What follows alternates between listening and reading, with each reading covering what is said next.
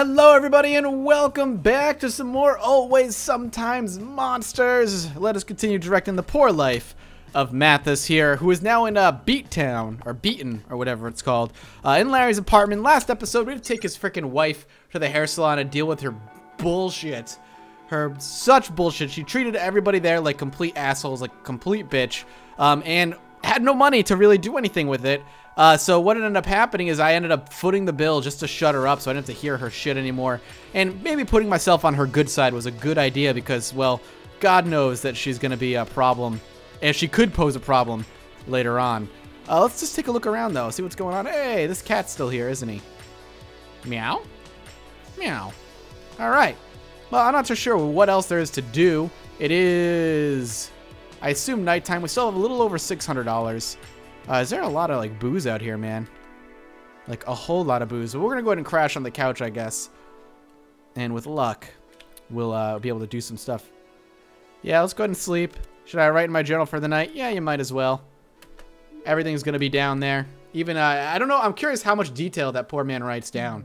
Very curious how much detail he writes. Because if he writes down that he paid for her, isn't her husband eventually going to find out and maybe, you know, be pissed with her and stuff? Oh, hello. God, I can't take it anymore. Heh, you okay over there, Mathis? No, I really don't think so. If I have to write one more goddamn word, I swear to God I'm going to lose my mind and shove this pencil right through your face. Sam, why the hell did I let you convince me this was a good idea? Hush, you'll be thanking me when we're rich. Look, if it's getting to you, let's just take a break. Yes, please. We got any beers left? Guess not. You got any cash for more? What do you think? This sucks. What are we wasting our time here for? All these essays aren't going to mean shit once we graduate. Honestly, it would probably be better off dropping out now and getting back on track with the project. Holy crap, I am an advanced looking man to be in college. That beard is magnificent. Oh, don't be such a baby. What's Professor McAllister always telling us? You gotta pay your dues in this life. There is no road to easy street no matter what we think. Sooner or later, you gotta deliver the effort owed. Necessary effort or not, I'm still taking a break. You want to hit the student lounge with me? I need to borrow your meal card. Actually, I was thinking of spending some time up in the observatory for a change. I can meet you afterwards, though, if you want. Maybe see if the nachos aren't too stale today. Since when the hell did you give a crap about the stargazing or whatever the hell they do up there, man? You're gonna go looking for a little green men? Not exactly. More like a heavenly body, if you catch my drift. Wait, you talking about a girl? Why didn't you say something earlier? I didn't think it was a big deal. We haven't even spoken yet. At this point, I'd say it's more like I'm stalking her and she hasn't noticed, to be honest. Besides, I probably don't even have a shot. Smart, good-looking, really charismatic. She's just about as perfect as they come. Way out of my league. Well, what's your plan then? Battle plan? Yeah, you can't just march up here without a plan or you're gonna blow it. Look, you only got one chance to make a solid first impression. You've got to make it a good one. Who knows, you two could be soulmates and not even realize it or whatever. You don't want to mess that shit up. Shit, well, when you put it that way, you gotta help me. I'm horrible with this stuff. I don't even know if she'd be into me. You gotta help me, man. What do you want me to do about it? I don't know, recon or something. Go find out what she's into and stuff. Just go strike up conversation, then come back here with a report and everything. Like you said, I only get one chance at this, and I really do want to make a good impression. Knowing a little more couldn't hurt, right? I don't know, you're kind of overanalyzing things right now. Being a little creepy. Definitely a stalker. Please, pretty please. You'll be my best friend forever and ever. So you want me to go spy on your crush for you? Alright, fine. I'll go settle down. Oh, Mathis, thank you, thank you. Okay, dude, relax. Upstairs in the observatory, yeah? Yeah, I think she's helping Professor Radford set some stuff up before her next class. So what's in it for me? I was really looking forward to nachos. Do this for me and I'll buy you so many nachos you'll die a horrible jalapeno death. Now we're talking. Here, take my meal card and you can pick them up on your way back or whatever. Meal card! Alright, and what are you going to do? What am I going to do while you're on assignment? Probably take a nap. Figures. Alright, I'm out of here. You're the best. What's her name, by the way? So I know who to look for. Why do I know he's gonna say Carrie? Oh, God. Your name's Carrie. God damn it. Are you shitting me? My girlfriend, the one I loved and was gonna marry, is Sam's, Sam's like interest. Oh God, that's why he's not in any of the memories. Oh, how did I know? Trust me, you'll know her when you see her. All right, got it. Enjoy the nap. Oh, this is awful. Can we spy on some people? Jesus H. Christ. Well, we all know how this turns out. Observatory, let's just do it. Hello, hi, how's everybody doing? Oh, hi there. Hey, you! Come here, you've got to see this. You should be passing by these coordinates in just a minute or two. Come in. Oh, I unplugged it. I think there's something wrong with your picture or something. It's not showing, it's just showing static. You unplugged my connection to the telescope! Oh shit! What'd I do? Plug it back in! Hurry, we're gonna miss it! Come on. Why am I walking at it? I feel like walking at it doesn't do it. There, how's that? System reset. Is it working again? Oh, come on! Don't do this to me now. What's going on? The whole system's resetting. Oh, we're gonna miss it. What can I do? I've got to recalibrate the capture software. You go to the terminal over there and I'll give you the instructions on how to enter the coordinates. I thought I was going to look for fucking Carrie. Alright, so what do? Alright, it's looking for coordinates again. I'm going to call out some numbers. You just punch them in as needed. Got it. Alright, first one, 76. Alright, let's do this. Oh, no. No, I didn't mean to, yeah. Fuck. 76, hurry up. I didn't mean to hit space. 76, got it. Alright, next up is 81. 81, got it. Third one's supposed to be 57. 57, alright. Now punch in 19. Alright, punching it in. Gotcha. Come on, almost done, 28. 28 inputted. Last one here is 69. Oh, God, of course it is. All done. Whoa, what am I looking at? Hey, the picture's back. What am I looking at? So, is it working now? Damn, I think we missed it. I'm gonna go. Missed what? There's a comet passing by Earth tonight that only swings by every 1,000 years or so. A comet? Yeah, a big chunk of space rock hurtling through the universe without a single care. I was hoping to get one of the first photos of it for the news, but I guess that's not gonna happen. It's a shame, too. That really would have helped justify the expense of this old piece of junk. Whoops, I'm sorry. Can we recalibrate it and try it again? There's no point. I'm sure every dimwit with a telescope's got some sort of picture of it by now. Shit, is there anything I can do to make it up? Don't sweat it. There's one thing I've learned about studying the big bad universe all these years, that you simply can't control all the variables. No matter how much you prepare or how certain you are of the way things are going to turn out, the inherent chaos of the cosmos will ensue. Even in isolation, we can't escape the randomness of the universe. Something always goes wrong. Well, you're a fucking pride and joy. I'm Professor Radford, by the way, and you are not one of my students if my memory serves. Oh, you're fucking hot for professor. I'm single still. Carrie's not in the picture yet. What brings you all the way up here? We're not enrolling new students this late in the semester, but you handled the machines well enough. I think I could bend the rules. Oh, hi, I'm Mathis. And, no, I'm in the literature program already. One of McAllister's students. How you kids stand him, I'll never know. I'm actually here looking for someone. Well, my friend's looking for someone. Some girl. She was supposed to be here and helping you set up for class or something. Oh, you must be looking for Carrie. Oh, I'm in the right place. I sent her downstairs to hand out some flyers. Trying to get the students more interested in our classes. Tuition's falling through the floor. You sure you don't want to register? Thanks, but my course load's already stacked. Hey, whatever you say. Just remember that there's a lot more to learn than whatever you're finding in McAllister's book club. But I suppose to each their own. Now, if you'll excuse me, I've got to send a rather disappointing message to the Daily News Times. Hey, I worked for them. They don't pay very well. Don't bother. Guess all the science equipment gets stowed away in here. Trash bin's filled with a whole bunch of weird vials of stuff. Better not touch it. Odd, who the heck would declare a water fountain for an emergency use only? I don't want to break your shit, man. Sorry. Hey, quit putting the light switch. Sorry, I wanted to make out with you in the dark. Haha. Oops. There she is. Beautiful. Wearing sunglasses as always. Hey there, got a second? Yeah, I guess. Here, take one of these. You received a comet flyer. There's a comet passing by Earth tonight. It's gonna be quite the sight. So I've heard. Wow, I didn't think anyone outside the department cared about this kind of stuff. Name's Carrie. Nice to meet you. Carrie? Yeah, and you are? Oh, sorry. I'm Mathis. Nice to meet you, too.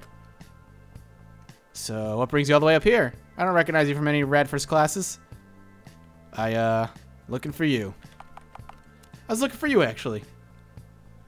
You're not another stalker, are you? What? No! I've had this guy follow me around campus for at least a week, and he gives me the creeps. Oh, that's my friend, Sam. He's not stalking you, per se. He's just a bit of a crush on you. Well, could you tell him to stop? It's been freaking me out. Shit, I thought he was speaking metaphorically. Yeah, I'll let him know. Sam's just a little shy to initiate conversation. I was actually supposed to come up here and talk to you for him. See if he had a chance, you know? Oh, well, I'll save you the effort of asking. He's really not my type. Okay, then. Let me guess. You're gay. No. It's just that you're a little closer to my type. If you know what I mean. I don't know what you mean, but you can show me later in your bedroom if you want. Are you hitting on me? Well, if you were interested in joining me tonight out by the bluffs, I wouldn't say no. What do you say? Would you be interested in accompanying me for an evening of life-changing comet photography? This is a once-in-a-lifetime sight. Right, the comet thing. Yeah, you know, I'd love to, but I really can't. Since it's really important, I'm already supposed to have it done. I'm going to try and be the good friend. Well, can't blame a girl for trying. At least take this, would you? You received Carrie's phone number. Should be heading over to the bluffs before nightfall to set everything up. If you change your mind, you'll know where to find me, I guess. Shit, I gotta get back to class. I'll see you around, yeah? She's so hot. I want to do her, but not before I tell Sam I'm a good friend. It was nice meeting you, by the way. You too. We gotta tell Sam, man. Now what do I tell Sam? The truth, bro. The truth. It's the best thing to go about, especially in these types of situations. Oh, never mind. Well, at least I did the honorable thing. Hello, I love you. Why do I always have to dream about her? Such a vivid dream, too. It's not fair. I don't even know if she's happy. Come to think of it, I never even called when I got the invite. Heh, I still remember her number after all. You wrote down Carrie's phone number. Oh, God. Maybe I should give her a call before I go any further. It's not too late to turn back. I think it's a good idea. Rise and shine, Mathis. Yo, what up? Oh, you're already up. Actually, I was thinking of going back to bed. Not a chance. You got a big day ahead of you. Come on out to the patio. I want you to see something. Fuck. Really? Do we have to do this now, Larry? Yes, absolutely. Can I make a call first? Who the hell are you going to call at this hour? Come on. I can wait for when we get to the office. Fine, I'm coming. Let's do it. Let me guess we're going to look at a patio, at a comet. All right, I'm out here. What'd you want to show me? You've got a real shitty attitude, you know that? Well, you dragged me out of bed to the crack of dawn. What'd you expect? Oh, I'm sorry. Were you having a nice dream? Here, let me get you some coffee. Maybe some caffeine will make you tolerable. Why do you have a fucking coffee maker out here, man? Thanks. It's working already. Alright, alright. What'd you bring me out here for? I still don't know what we're doing today. Right now, we're watching the sunrise. Romantic. Love you too, Larry. Are you kidding me? You woke me up for a sunrise? Yeah, and? I could be sleeping, that's what. Tell me, Mathis, when was the last time you saw the sun come up? When was the last time it wasn't almost noon before you got out of bed? I don't know, probably when I was in school. So I used to get so wrapped up in our work, we'd pull all-nighters without even realizing it. There was this one time we set our alarms really early for an exam. They wound up going off before we even went to bed. We were completely exhausted through the test, totally bombed. Didn't matter, though, because we were together. I know what you're getting at, by the way. But you can save me the hypocrisy. Thank you very much. I come out here every single morning, so thank yourself very much. This view is about the only thing I actually care about in this apartment. Excuse me for wanting to share that with someone. You've got a wife, you know. Ever think she might appreciate an invitation? Belinda doesn't appreciate much anymore, man. She's too well-fed, you know what I mean? This easy life, it spoiled her. I don't know. I think she's hurting more than she lets on. When we were at the salon, it was a total meltdown. I hate to say it, but I kind of felt bad for her a little. It's my fault, I guess. I sold her this life so she'd love me. It ruined everything. The sad part is, I'd do it all again if I could. Just to have her a little longer. You can't chase that good feeling forever though, Mathis. Everything burns down eventually. That is a pessimistic view, good sir. But you really love her, huh? Of course I do. That's why I can't let go. No matter how low that choice makes me sink. Yeah, I think I understand. Don't be a pessimist, dude. Just watch the sun rise and enjoy the beautiful thing. Can I go now? Wow, it's beautiful. Alright, there we go. Jesus. Okay, this office is shitty. So this is where all the magic happens. I always expected the publishing office to be a little more glamorous, you know? Well, this is technically just our warehouse. The actual office is closer to downtown. What are we doing here, then? This is the job I was talking about. We've got a real situation on our hands with the strike right now, and we need the help. These orders aren't going to fill themselves, and we can't afford to stagnate. Orders? You mean I'm shipping books out to stores or something? Well, not exactly. The company's selling off unused slipcovers and spines to a pulping plant overseas in China. It's a decent way to recoup some of the losses, and we get a big environmental tax credit. Paper doesn't grow on trees, you know? Man, everybody says you know you're not. I feel like this whole game ends in a lot of questions. See, like this. When you said you'd have work for me, I figured I'd be in my wheelhouse, you know? Putting letters into words, words into sentences, so on and so forth. Come on, Mathis. You had your chance already. How many times do you expect me to stick my neck out for you? Wait, you said unused slipcovers. You're kidding me, right? You're literally having me pulp my own failures? What the fuck, Larry? That's fucked up. Well, the boxes are sealed. I'll leave the mystery up to you. You're not our only failure on books, you know? Right, because being the worst of the worst would still mean I'm best at something. Hey, you alright? Yeah, I'm fine. I'll give you a minute to change and meet you upstairs. There's a uniform in the lockers over there. The foreman's kind of particular about it, so do me a favor and play along. Whatever. Hey, maybe think of this as a new start. We're still a team, you know? Sure feels like it. Don't give me that, Mathis. You're mad at yourself, not me. We're still a team, right? Whatever. Hey, I'm just as sorry as you are. Take a minute to collect yourself. I'll see you in 5. Phone's by the coffee maker if you still need it. Yeah, I fucking need it. I need to fucking call Carrie. The X's number. Well, here goes nothing. Let's fucking do it. Hello? Hello? Is, Carrie there? No, sorry, this is her old number. She gave her old phone when she moved out of San Fernando. Oh, sorry about that then. Thanks anyway. What's your name, by the way? So I can say who called. Oh, right. It's Mathis. Holy shit, I thought I recognized that voice. It's me, Mark. Oh, yeah, Mark. Old buddy. Mark? Yeah, come on now. You remember old Markinsaw, don't you? Shit, Junior. You probably forgot all about me. I've known you since you were in nappies, baby boy. Old friend of your folks. I used to look after you on odd weekends here and there. Well, you looked after yourself mostly, but you get the idea, right? Shit, I haven't talked to any of y'all in so long. How are the old folks, anyway? Ah, never mind that. What the hell are you doing calling up Carrie? Don't tell me you two know each other. I should go southern for this guy. Yeah, we know each other. We dated for a while, actually. Well, I'll be damned. Now that, I picture it, you two would make a pretty good couple. It's one hell of a small world, I'll give you that, I will. I heard she's getting married, though, isn't she? Not too long from now in San Fernando, if I recall. Yeah, that's where I'm trying to get to. Of course, money's tight and travel's expensive, so it's been a nightmare so far. Well, shit, Salt City's on the way. You swing by here and I'll drive you there myself. Are you serious? That'd be a huge weight off my shoulders. Of course I'm serious. I'll take you right to the chapel if need be. It's the least I could do. It'd just be really nice to get to see you again. See what y'all looking like grown up. Okay, creep, don't be weird. How do I find you when I get to Salt City? You can ask pretty much anyone in town and they'll tell you. Just look for the old Jubilee Trailer Park, though. That's where you'll find me. Door's always open. Well, alright then. Thanks a lot, man. I guess I'll see you when I get there. Jubilee Trailer Park in Salt City.